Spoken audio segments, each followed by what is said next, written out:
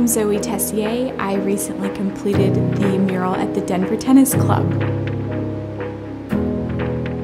So I always knew that I wanted to be an artist and paint murals. I grew up with two very talented parents. My dad is a writer and my mom is a fine artist. And I painted my first mural back in 2006 when I graduated high school.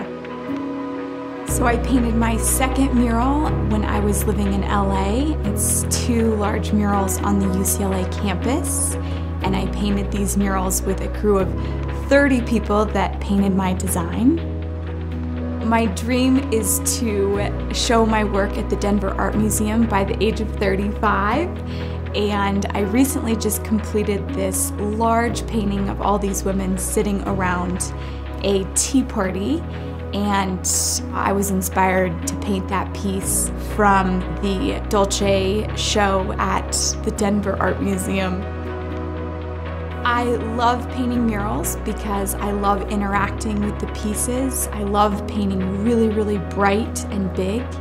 And with murals, they're kind of my adrenaline rush where the sky is the limit, literally painting up into the sky. People know my work to be really, really bright.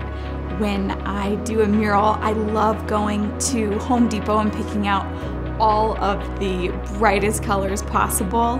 When I get commissions, I have some people asking me to tone it down just a little bit so it's not as bright, which makes me laugh, and I love that. When doing these public works of art, especially right now with COVID, I just want to bring people joy and happiness outside in the environment, and I feel that public murals do that. So if you want to check out more of my work, you can go to zoetessier.com. Please reach out to me with any questions you may have, and I look forward to connecting with you.